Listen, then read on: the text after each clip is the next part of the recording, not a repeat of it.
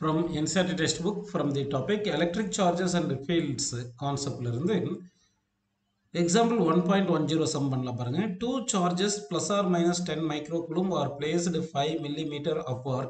Determine the electric field at first one a point P on the axis of the dipole 15 centimeter away from its center O on the sides of the positive charges as shown in the figure 1.21a and B.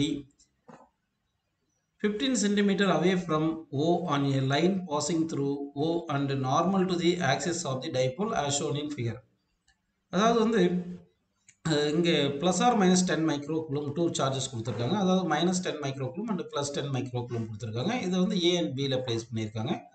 இந்த ரெண்டு சார்ஜுக்கும் centre வந்து ஓன்னு எடுத்துக்கிறோம். இப்போ இந்த point ஓலேருந்து B என்ற point நம்ம எடுக்கிறோம். ஒன்று வந்து எலாங் தி ஆக்சியல் லைன் எடுத்திருக்கோம். இந்த டிஸ்டன்ஸ் எவ்வளோ எடுத்திருக்கோம்னா 15 சென்டிமீட்டர் கொடுத்துருக்காங்க. இந்த ப்ளஸ் ஆர் மைனஸ் 10 கூலும் இருக்கு இல்லையா, minus 10 coulomb and plus 10 coulomb, இது வந்து டிஸ்டன்ஸ் எவ்வளோ பார்த்தீங்கன்னா 5 மில்லிமீட்டர் கொடுத்துருக்காங்க. இப்போ வந்து எலாங் தி ஆக்சியல் லைனில் 15 சென்டிமீட்டர் ஃப்ரம் ஓலேருந்து நமக்கு எலக்ட்ரிக் ஃபீல்டு இன்டென்சிட்டி எவ்வளோ இருக்குன்னு கேட்டிருக்காங்க. செகண்ட் வந்து பர்பண்டிகுலர் டு ஏபி லைன், அதாவது ஈக்விட்டோரியல் லைனில் 15 சென்டிமீட்டர் ஃப்ரம் ஓலேருந்து எலக்ட்ரிக் ஃபீல்டு எவ்வளோ இருக்குன்னு கேட்டிருக்காங்க. ஸோ ஃபஸ்ட்டு வந்து நம்ம ஆக்சியல் லைனில் எலக்ட்ரிக் ஃபீல்டு கண்டுபிடிக்கலாம், அதுக்கப்புறம் ஈக்விட்டோரியல் லைனில் கண்டுபிடிக்கலாம். இப்போ வந்து இந்த பாயிண்ட் ஏ அண்ட் பியில் மைனஸ் 10 மைக்ரோகுலும் ப்ளஸ் 10 மைக்ரோகுலும் பிளேஸ் பண்ணியிருக்காங்க. இப்போ இந்த பாயிண்ட் பியில் வந்து நம்ம எலக்ட்ரிக் ஃபீல்டு இன்டென்சிட்டி கண்டுபிடிக்கணும். இந்த பாயிண்ட் பி வந்து இந்த ஓலேருந்து எவ்வளோ டிஸ்டன்ஸ் இருக்குன்னா இந்த டிஸ்டன்ஸை நம்ம ஆர்னு எடுத்துக்கலாம். இந்த டிஸ்டன்ஸ் ஆர்னு எடுத்துக்கலாம்.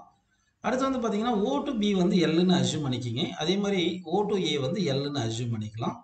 இப்போ பாயிண்ட் பியில் இந்த எலக்ட்ரிக் ஃபீல்ட் டியூ டு இந்த பாசிட்டிவ் சார்ஜ் வந்து ரேடியலி அவுட்வோர்டு இருக்கும். எலக்ட்ரிக் ஃபீல்ட் டியூ டு இந்த பாசிட்டிவ் சார்ஜ் வந்து radially அவுட்வோர்டு, E ப்ளஸ்ன்றது electric field due to positive charge எடுத்துக்கலாம்.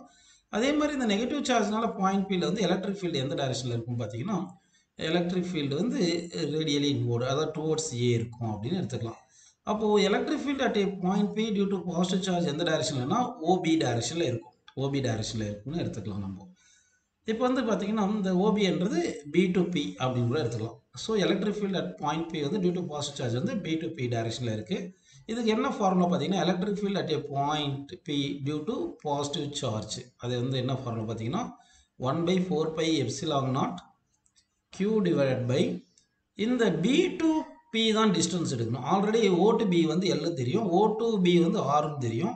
அப்போ வந்து பி டு பி இந்த டிஸ்டன்ஸ் எவ்வளோன்னு பார்த்தீங்கன்னா ஆர் மைனஸ் எல் அப்படின்னு எடுத்துக்கலாம். ஸோ வந்து Q by R minus L whole square அப்படின்னு போட்டுக்கலாம். ஸோ இந்த ஃபார்முலா தான் யூஸ் பண்ணியிருக்காங்க. இங்கே Q வந்து எவ்வளோ கொடுத்துருக்காங்கன்னா ப்ளஸ் 10 மைக்ரோகுலும். ஸோ Q வந்து 10 மைக்ரோகுலும் கொடுத்துருக்காங்க. ஸோ 10 × 10⁻⁻6 கூலும் போட்டுங்க. இந்த 10 × 10⁻�6 வந்து நம்ம எவ்வளோ போட்டுக்கலாம்னா 10⁻⁻5 கூலும் போட்டுக்கலாம். ஸோ Q வேல்யூ வந்து 10⁻⁻5 போட்டாங்க. இந்த 4 × 5 எப்சிலான் நாட் வேல்யூ 8 × 854 × 10⁻12 போட்டாச்சு. அடுத்து வந்து இந்த ஆர் வந்து நமக்கு கொஷினில் வந்து 15 சென்டிமீட்டர் கொடுத்துருக்காங்க. அதை மீட்டராக மாற்றினா 10⁻⁻2 போட்டுங்க. அடுத்து வந்து இந்த எல் இருக்கு இல்லையா, இந்த 2L வந்து 2L டிஸ்டன்ஸ் தான் நமக்கு கொஷின் என்ன கொடுத்துருக்காங்கன்னா 5 மில்லிமீட்டர் கொடுத்துருக்காங்க. சரிங்களா? இதை வந்து நம்ம என்ன பண்ணலாம்னா 2L = 0.5 சென்டிமீட்டர்னு கூட எழுதிக்கலாம். சரிங்களா? அப்போ L = 0.25 சென்டிமீட்டர் வந்துடுது. ஸோ L வேல்யூ நம்ம 0.25 × 10⁻⁻2ன்னு போட்டுக்கலாம். ஸோ இப்போ இந்த வேல்யூ இங்கே சப்ஸ்டிட் பண்ணிடுறோம். இந்த ஃபார்முலாவில் இந்த RL இருக்கு இல்லையா, R வந்து 15 சென்டிமீட்டர், L வந்து 0.25 சென்டிமீட்டர், இது ஸ்கொயர் வந்து 10⁻⁻4 போட்டாச்சு. ஸோ இது எல்லாமே சிம்பிளை பண்ணால் நமக்கு எவ்வளோ வருதுன்னா 4.13 × 10⁻6 Newton per coulomb along BP அப்படின்னு கிடச்சிருக்கு. அப்போ ஃபீல்டு வந்து பாசிட்டிவ் சார்ஜ்னால பாயிண்ட் பியில் வந்து எவ்வளோ கிடச்சிருக்குன்னா 4.13 × 10⁻6ன்னு கிடச்சிருக்கு அப்படின்னு நம்ம எடுத்துக்கலாம். அடுத்து வந்து இந்த நெகட்டிவ் சார்ஜ் இருக்குல்ல, இந்த நெகட்டிவ் சார்ஜ்னால ஃபீல்டு பார்த்தீங்கன்னா வந்து எப்படி இருக்கும்னா எந்த டைரெக்ஷனில் இருக்கும் அப்படி எடுத்தோம்னா பி டு ஏ, அதாவது டுவோர்ட்ஸ் நெகட்டிவ் சார்ஜ் இருக்கும் எலக்ட்ரிக் ஃபீல்டு. அப்போ இந்த electric field due to negative சார்ஜுக்கு என்ன ஃபார்முலா பார்த்தீங்கன்னா நம்ம வந்து K-ன்றது 1/4 pi epsilon not into Q by நம்ம டிஸ்டன்ஸ் வந்து எவ்வளோ போடணும்னா இந்த பாயிண்ட் ஏலேருந்து இந்த பாயிண்ட் பி எடுக்கணும். இந்த டிஸ்டன்ஸ் இந்த பாயிண்ட் ஏலேருந்து ஓ வந்து நமக்கு எல்லுன்னு ஆல்ரெடி இங்கே கொடுத்துருக்கோம். அடுத்து ஓ டு பி வந்து நமக்கு ஆர்னு தெரியும், இந்த ஆர்னு கொடுத்துருக்காங்க. அதனால் ஏலேருந்து, அதாவது நெகட்டிவ் சார்ஜ் வந்து பாயிண்ட் பிலேருந்து எவ்வளோ டிஸ்டன்ஸ் இருக்குன்னா ஆர் ப்ளஸ் எல் டிஸ்டன்ஸ் இருக்குது அப்படின்னு எடுத்துக்கலாம். ஸோ இங்கே R plus L whole square அப்படின்னு நம்ம போட்டுக்கலாம். இப்போ இந்த வேல்யூவில் வந்து Q வந்து 10⁻⁻5 4 pi போட்டாச்சு, எப்சிலான் நாட் வேல்யூ. அடுத்து ஆர் வேல்யூ 15 × 10⁻2, எல் வந்து 0.25 சென்டிமீட்டர் தெரியும். இது எல்லாமே சிம்பிளை பண்ணிட்டோம்னா நமக்கு ஆன்சர் வந்து 3.86 10 பவர் 6 அப்படின்னு நமக்கு கிடச்சிருது. ஸோ இப்போ வந்து இந்த பாயிண்ட் பியில் வந்து பார்த்தீங்கன்னா அந்த பாயிண்ட் பியில் electric field due to positive charge வந்து எந்த டைரக்ஷனில் இருக்குதுன்னு பார்த்தீங்கன்னா பி டு பி டைரக்ஷனில் இருக்குது. அதே மாதிரி நெகட்டிவ் சார்ஜ்னால ஏ டு பி இந்த டைரக்ஷனில் இருக்குது, அதாவது பி டு ஏ இந்த டைரக்ஷனில் இருக்குது. அப்படின்னா இப்போ இந்த நெகட்டிவ் சார்ஜுக்கும் பாசிட்டிவ் சார்ஜுக்கும் ஆங்கிள் எவ்வளோ பார்த்தீங்கன்னா 180 டிகிரி இருக்குது. அப்போ ரிசல்டன்ட் எலக்ட்ரிக் ஃபீல்டு வேணும் அப்படின்னா என்ன பண்ணணும்னா positive சார்ஜ்னால electric field minus negative சார்ஜ்னால electric field போடணும். ஸோ பாசிட்டிவ் சார்ஜ்னால எலக்ட்ரிக் ஃபீல்டு நமக்கு 4.13 × 10 பவர் 6 கிடச்சிருக்கு இல்லையா. இது 4.13 × 10 பவர் 6ன்னு போட்டுருக்கீங்க. மைனஸ் நெகட்டிவ் சார்ஜ்னால எவ்வளோ வந்திருக்கு 3.86 × 10 பவர் 6ன்னு வந்திருக்கு. 3.86 இன்ட்டு இங்கே கீழே எழுதிக்கிறேன் 3.86 × 10 பவர் 6ன்னு போட்டுக்கலாம். சரிங்களா. இதை வந்து சப்ராக்ட் பண்ணோம்னா ரிசல்டன்ட் ஃபீல்டு எவ்வளோ வருது அப்படின்னு பார்த்தீங்கன்னா 0.27 × 10 பவர் 6 நியூட்டன் பர் கூலும் வரும். இதை நம்ம 2.7 × 10 பவர் 6 நியூட்டன் பர் கூலும்னு எடுத்துக்கலாம் அப்படின்னு பண்ணிக்கலாம். நெக்ஸ்ட் வந்து பார்த்தீங்கன்னா இந்த டிஸ்டன்ஸ் எல் கொடுத்துருக்காங்க இல்லையா, இந்த எல் வந்து இந்த ஆர் கூட கம்பேர் பண்ணும்போது அதாவது இந்த ஓ டு பி என்றது எவ்வளோ பார்த்தீங்கன்னா ஓ டு பி வந்து நமக்கு எவ்வளோ இருந்தது 0.25 சென்டிமீட்டர் வருது. இந்த ஆர் வந்து 15 சென்டிமீட்டர் வருது. ஆர்ன்றதை ஓபின்னு எடுத்துக்கலாம். இந்த ஓபி பை ஓபி பார்த்தோம்னா அந்த அதாவது 15/0.25 அது 1/4. இந்த 4 வந்து மேலே போச்சுன்னா 60 டைம்ஸ் வருது. அப்படின்னா ஆர் வந்து நமக்கு கிரேட்டர் தென் எல்லுன்னு வருது.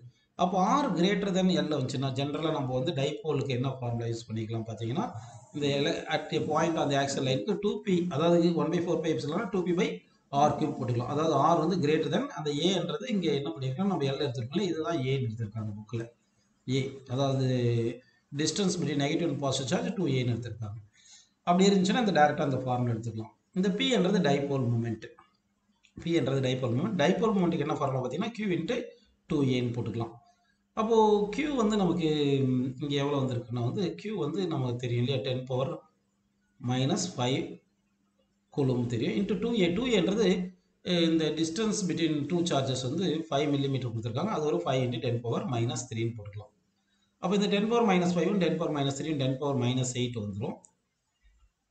அடுத்து வந்து இங்கே இந்த ஏ இருக்குல்ல இந்த 2aன்றது 5, அதுதான் இங்கே 5 × 10 பவர் -8ன்னு போட்டுட்டாங்க. இந்த ஃபார்முலாவில் இருக்கிற 2 இந்த 2 போட்டாச்சு. அடுத்து டிவைட் பை 4πε0 இருக்குல்ல 4πε0 டிவைட் பை r³. ஆர்ன்றது 15 சென்டிமீட்டர். அப்போ 15 சென்டிமீட்டரை வந்து நம்ம மீட்டரை மாற்றினா 15 × 10 பவர் -2ன்னு வந்துடும். ஸோ 15³ × -10 பவர் -2³ வந்து 10 பவர் -6 வந்துடுது. ஸோ இந்த வேல்யூ பார்த்தீங்கன்னா இதை சிம்ப்ளை பண்ணோம்னா 2.6 × 10 பவர் 5 நியூட்டன் பர் கூலும் வந்துடுது.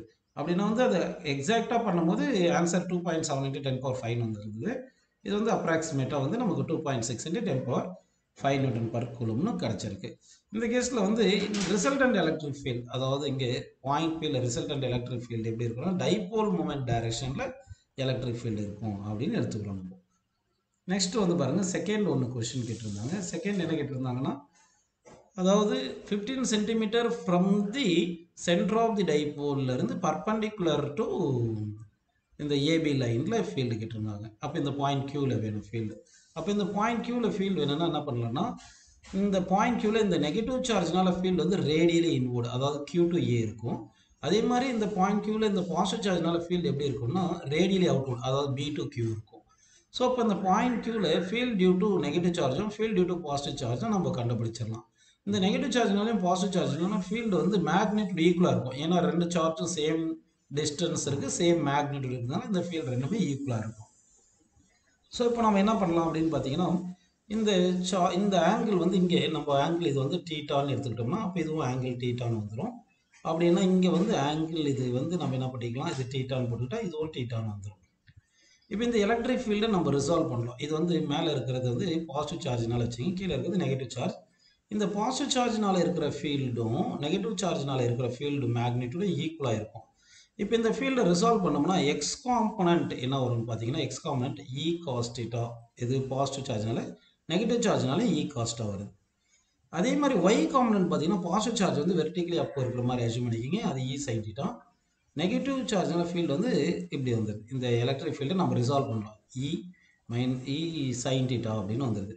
இந்த வெர்டிக்கல் காம்பனண்ட் ரெண்டுமே ஆப்போசிட் ஆகிறதுனால கேன்சல் ஆகிட்டு ஹாரிசான்டல் காம்பனண்ட் மட்டும் இருக்குது. அப்போ ரிசல்டன்ட் எலக்ட்ரிக் ஃபீல்டு என்னன்னு பார்த்தீங்கன்னா 2e cos θ அப்படி வருது நம்ம எடுத்துக்கலாம். ஓகேங்களா. சரி, அதுதான் இங்கே வந்து ஃபார்முலா கொடுத்துருக்காங்க. அதாவது field due to positive charge வந்து என்ன கொடுத்துருக்காங்கன்னா, இந்த இது வந்து ஆர்னு எடுத்துக்கலாம். இந்த ஆர்னு எடுத்துங்க. இந்த ஓ டு ஏ வந்து ஏன்னு எடுத்துங்க. அப்போ வந்து A to Q and B to Q எவ்வளோ டிஸ்டன்ஸ் பார்த்தீங்கன்னா R square plus A square square ரூட்டுன்னு வந்திருக்கும். ஓகேங்களா, இந்த டிஸ்டன்ஸு. இப்போ வந்து நம்ம என்ன பண்ணலாம்னா electric field at A point Q due to இந்த பாயிண்ட் சார்ஜஸ்க்கு வந்து என்ன ஃபார்முலா பார்த்துக்கலாம். ஜென்ரல் எலக்ட்ரிக் ஃபீல்டு வந்து K Q by R square. கேன்றது 1/4 pi epsilon not. அப்போ K equal to கேன்றது 1/4 pi epsilon not போட்டுங்க. இந்த கியூ பை இந்த ஆர் ஸ்கொயர்ன்றது ஜென்ரலாக distance of the point Q from ஏ. அது வந்து எவ்வளோ போட்டிருக்கோம், R square plus A square root போட்டிருக்கோம். சரிங்களா, அப்போ ஸ்கொயர் பண்ணிட்டோம்னா R square plus A square வந்துடுது. ஸோ அதுதான் இங்கே சப்ஸ்டிட் பண்ணியிருக்காங்க. கியூ வந்து நமக்கு 10⁻⁵ தெரியும், 10 மைக்ரோகுலம், 4 pi epsilon not value. R வந்து 15 சென்டிமீட்டர், ஏ வந்து நமக்கு 0.25ன்னு ஆல்ரெடி தெரியும். இதெல்லாம் சப்ஸ்டிட் பண்ணிட்டு சென்டிமீட்டரில் இருக்கிறது மீட்டரில் மாற்றது 10⁻⁴ வருது. ஸோ இப்போ வந்து இந்த சார்ஜ் இந்த பினாலையும் ஏனாலையும் இந்த பாயிண்ட் கியூ வந்து சேம் டிஸ்டன்ஸில் இருக்கிறதுனால ரெண்டுமே ஈக்குவல் வேல்யூ தான் வரும். 3.99 × 10⁶ வந்திருக்கு. இப்போ இந்த ரிசல்டன்ட் எலக்ட்ரிக் ஃபீல்டுக்கு நம்ம பார்த்துருக்கோம். ரிசல்டன்ட் எலக்ட்ரிக் ஃபீல்டுக்கு என்ன வருது, ரிசல்டன்ட்டுக்கு 2E cos θ வந்திருக்கு. அப்போ வந்து நம்ம 2E cos θ போடணும். இந்த E வேல்யூவை தான் 3.99 × 10⁶ உங்களுக்கு புரியுது. சரிங்களா, அப்போ ரிசல்டன்ட் எலக்ட்ரிக் ஃபீல்டுக்கு என்ன பண்ணணும், ரிசல்டன்ட் எலக்ட்ரிக் ஃபீல்டு 2 × cos θ × Eன்னு போட்டுக்கலாமா. இந்த 2 தான் இங்கே எழுதியிருக்காங்க. இந்த cos θன்றது adjacent side by cos θன்றது adjacent side by hypotenuse பண்ணும். adjacent side by hypotenuse வந்து √r² + a². இந்த adjacent side a தான் வந்து நமக்கு 0.25 சென்டிமீட்டர்னு தெரியும். இந்த √r² + a² தான் இந்த 15 சென்டிமீட்டர் ஸ்கொயர் 0.25 சென்டிமீட்டர் ஸ்கொயர். அது நியூமரேட்டர் சென்டிமீட்டர் வரும், டினாமினேட்டர் சென்டிமீட்டர் ஸ்கொயர் ரூட் எடுத்து அது சென்டிமீட்டர் வருதுனால கேன்சல் ஆயிடுது. இப்போ இது எல்லாமே சிம்பிளை பண்ணால் நமக்கு என்ன ஆன்சர் வரணும், 1.33 × 10⁵ கிடைக்குது. இங்கே ரிசல்டன்ட் ஃபீல்டு எந்த டைரக்ஷனில் இருக்கும் பார்த்தீங்கன்னா, அதாவது இங்கே டைபோல் மூமெண்ட் வந்து ஏ டு பி இருக்கும். Dipole moment A to be இருக்குது. ஆனால் ரிசல்டன்ட் ஃபீல்டு எந்த டைரக்ஷனில் இருக்குது பார்த்தீங்கன்னா பி டு ஏ இருக்குது. அதாவது ரிசல்டன்ட் ஃபீல்டு வந்து field on the equatorial line எப்படி இருக்கும்னா வந்து ஆப்போசிட் இது டைபோல் மூமெண்ட் இருக்கும் அப்படின்னு எடுத்துக்கலாம். அதனால தான் B to A resultant field வந்து பி டு ஏ இருக்குன்னு நம்ம எடுத்துக்கிறோம்ப்பா. ஸோ இங்கே வந்து நமக்கு இந்த ஜென்ரலாக இந்த டிஸ்டன்ஸ் ஆஃப் கியூ ஃப்ரம் ஓன்றது ஆர்னு எடுத்துட்டோம்னா இந்த டிஸ்டன்ஸ் ஏ தானே இருக்குது. இந்த ஆர் பை ஏ வந்து நம்ம ஆல்ரெடி வந்து ஃபஸ்ட்டு கேஸ்லேயே பார்த்துட்டோம், வெரி கிரேட்டர் தென் 1ன்ட்டு. அதனால் இந்த டைபோலுக்கு ஈக்வட்டோரியல் லைனில் டேரெக்டாக ஃபார்முலாவே வந்து 1/4 pi epsilon B by R cube இந்த அப்ராக்சிமேட்டாக இந்த ஃபார்முலா எடுத்துக்கலாம். பிக்கு வந்து என்ன ஃபார்முலா பார்த்தோம், கியூ × 2ஏன்னு தெரியும். ஓகே, கியூ வந்து 10⁻⁵ கூலும், 2a வந்து 5 மில்லிமீட்டர் 10⁻³ இது வந்து சிம்ப்ளை பண்ணால் 5 × 10⁻8 வருது. 4 பை போட்டுங்க, எப்சிலான் நாட் வேல்யூ அப்படியே சப்ஸ்டிட் பண்ணுங்க. இந்த ஆர் கியூப் இருக்கு இல்லையா, ஆர்ன்றது 15 சென்டிமீட்டர் அப்படின்னு எடுத்துட்டோம்னா ஆர் கியூபுக்கு வந்து 15 கியூப் × சென்டிமீட்டருக்கு 10⁻² மீட்டர் போட்டால் அது கியூப் எடுத்துட்டா 10⁻6 மீட்டர் கியூப் வருது. இதெல்லாம் சிம்ப்ளை பண்ணோம்னா நமக்கு ஆன்சர் வந்து 1.33 × 10⁵ நியூட்டன் பர் கூலும் அப்படின்னு ஆன்சர் கிடச்சிருது. ஸோ இது வந்து கொஞ்சம் நியர்லி அப்ராக்சிமேட் வேல்யூ. இந்த வேல்யூ வந்து கொஞ்சம் எக்ஸாக்ட் வேல்யூ. இது ரெண்டு வேல்யூமே ஆல்மோஸ்ட் நமக்கு ஈக்குவலாக கிடச்சிருக்கு அப்படின்னு நம்ம ஆன்சரில் எடுத்துக்கலாம்.